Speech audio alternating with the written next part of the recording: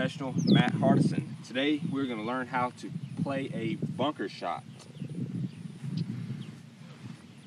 Bunker shot is one of the easier shots to hit in the game of golf because we don't actually ever make contact with the golf ball. And this can be difficult for some people, just trying to find where the club enters the sand at. So a drill that we're going to get or challenge you amateurs out there to do is draw a line in this bunker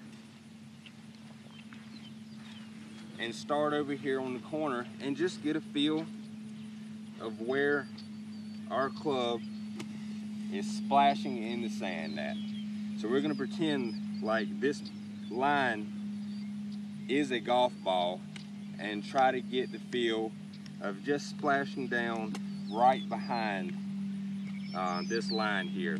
And another technique I use while playing the bunker shot, I always like to get myself open to the line. So maybe foot line 30 degrees open with our club face square at the target, and let's try to swing across our foot line while splashing in the sand on that line. So it looks something like that. And you can sit out here and hit 20 or 30 of these and just get the feel of knowing where that club is entering the sand. There's no substitute to practicing. So guys, stay out here and take your time and get a good feel of where that club is entering the sand in. I promise you'll become a better bunker player just taking the time and splashing some shots and getting the feel of where this club enters the sand at. So I'm gonna go ahead and hit a shot here. I'm gonna open my target, my foot line, club face pointed at the target still.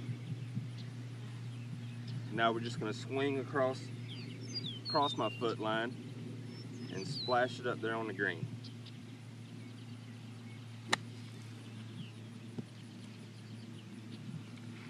And that is how you play a bunker shot.